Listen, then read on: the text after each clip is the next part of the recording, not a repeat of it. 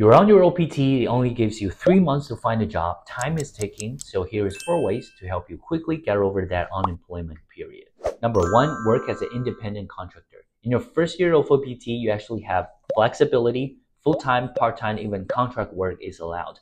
Many computer science or IT grads that I know started by joining consulting firms or picking up freelance gigs from platforms like Upwork or Fiverr when the job market was at rock bottom in 2023.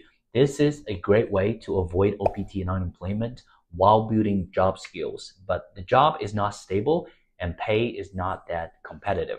Number 2, take an unpaid internship. Don't be let down by the word unpaid, because if you just need to pause the unemployment clock and gain some experiences, unpaid internship actually count, as long as they are related to your major. One of my classmates interned for a health tech startup for 3 months with no pay actually, and later transitioned into a paid role with a full-time position. This is what people have been doing the whole time when the job market isn't that great. All right, number 3, become a research assistant or RA. If you're in a STEM field, especially engineering, science, consider reaching out to professors for RA positions. People stayed in school as RAs after graduation and use that time to apply for their new job. A plus is that working in school, you could also get great recommendation letters from those professors as industry leaders.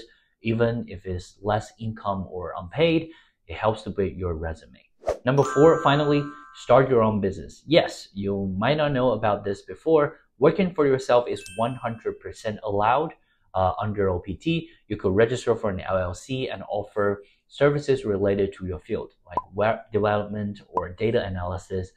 Registering for a business is easier than you think. You could also hire a CPA to make the process easier. But finally, keep it in mind, StanOPT has a stricter rule around self-employment. So let me know if I should make another video on that. Be sure to follow and like the video for more work in the US content.